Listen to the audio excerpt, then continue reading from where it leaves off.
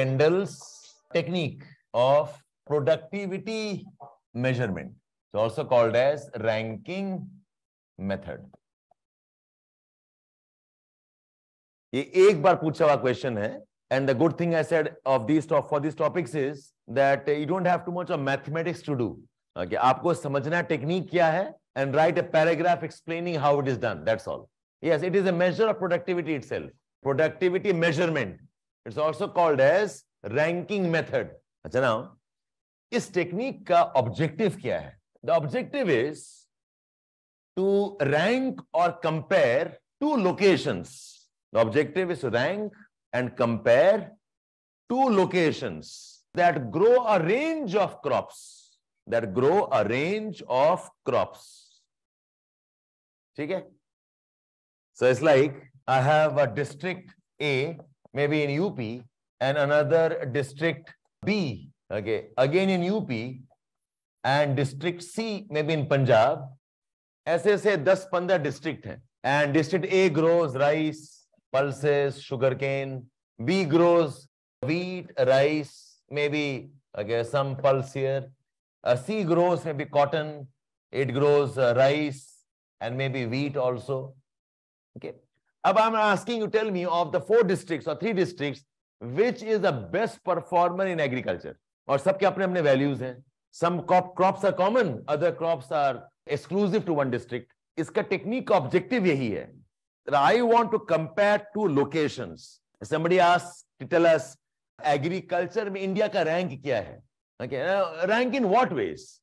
Rank only for rice, rank for food grains, rank in terms of output per land, rank in terms of commercialization. So मुझे 2 compare करना है. Rank the countries in terms of their agricultural production. And you know, there can be great diversity. तो आप कैसे करेंगे आप इसको? So there we use the Kendall's ranking method. It's a very simple method. Just listen through this. So what is done is, for each location, the productivity or the yield for each crop is first ascertained. So I'm describing the method. Okay, for each location, generally comparison जो करते हैं, we do this at the level of districts. For most of the agricultural studies, the unit of study is districts, but it can vary. Okay, for each location, districts, the productivity or the yield of each crop is first ascertained.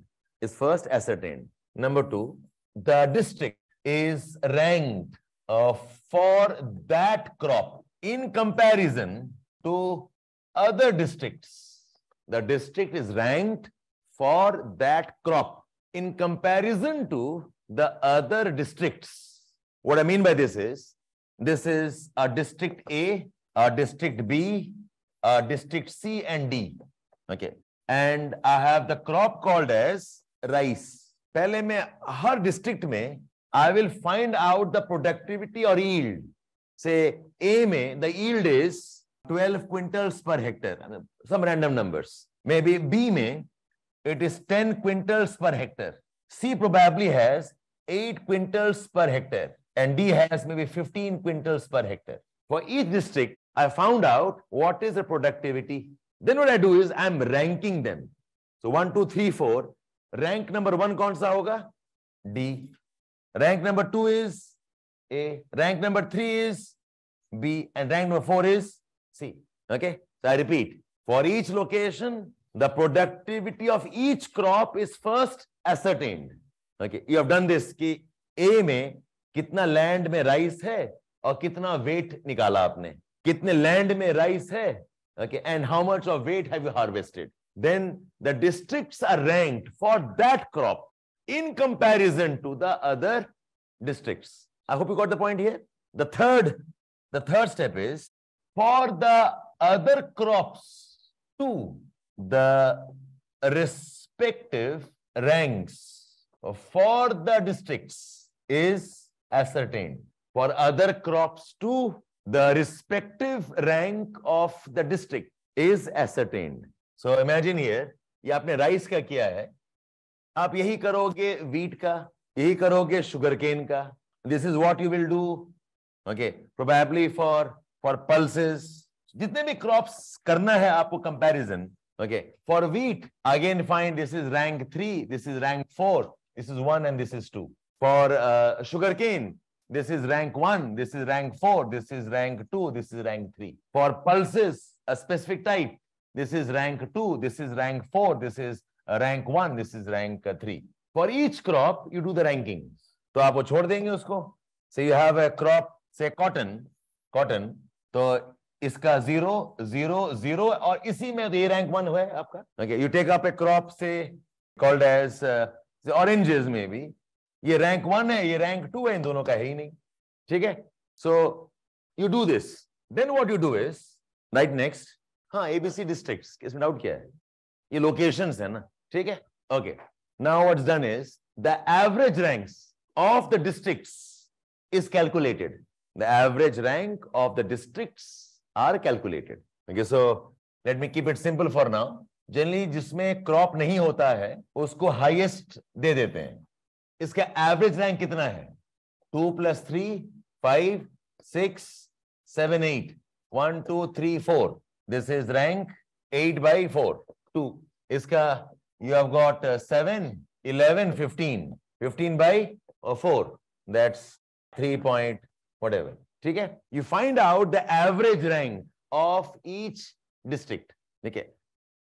जिस district में वो production नहीं है, we generally give it the highest value. मतलब अगर cotton है और cotton अगर यहां प्रोड्यूस हो रहा है, so this is rank 1.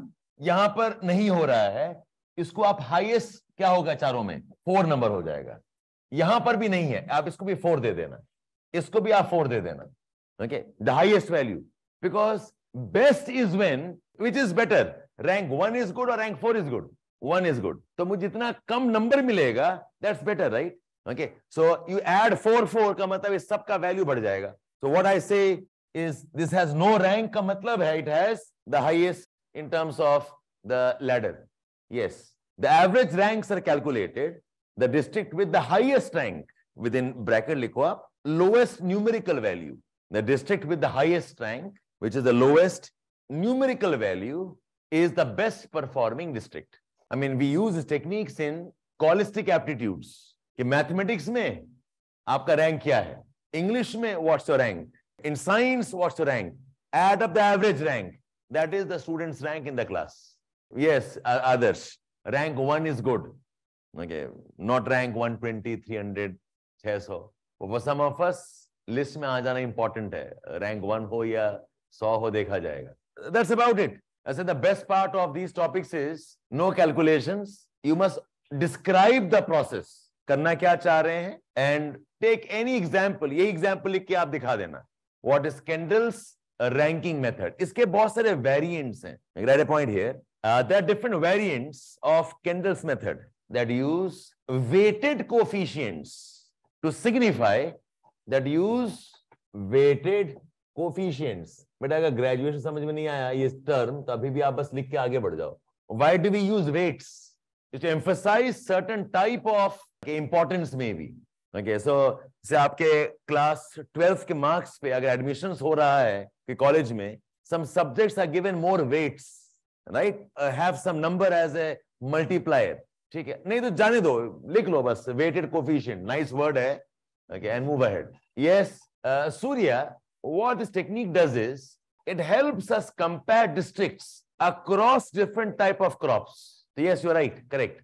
Okay, so I will not say this as a good parity, but definitely inter-region comparison अच्छा हो जाता है. Okay, it helps us rank, not actually calculate productivity. So they use weighted coefficient methods in India that signify a relative importance of certain crops. जैसे कि अगर mathematics में you have scored maybe 85%, maybe in some science subject you have scored maybe 92%, and maybe English you have scored 99%. But if I am taking admission in a technical college, they might give me some extra weight for this and not give me enough weight for this. ठीक है, so ये techniques use करते हैं rankings in college selections. तो वैसे ही some crops maybe are not much produced, but they can be very significant in terms of their importance. तो उसको आप अलग weight डाल देते हो, so that it doesn't skew the rank eventually. ठीक है, so just leave this one. आप एक point add करो. In India, a ranking method was used by Muhammad Shafi, SHAFI, for UP, to compare by Muhammad Shafi, MD. SHAFI, in UP for about 15 crops. For about 15 crops. Because some scholars, they are like authorities in their domain. जैसे Savindra Singh in India is almost authority in geomorphology type. Okay, human aspects में, thought में, Mr. Majid Hussain was considered an authority. The Muhammad Shafi is an authority in agricultural geography. So R.L. Singh, authority in settlement geography. So some of these names you better know. Add value to your answer, that's all. So planning development, we'll talk about a couple of some other names.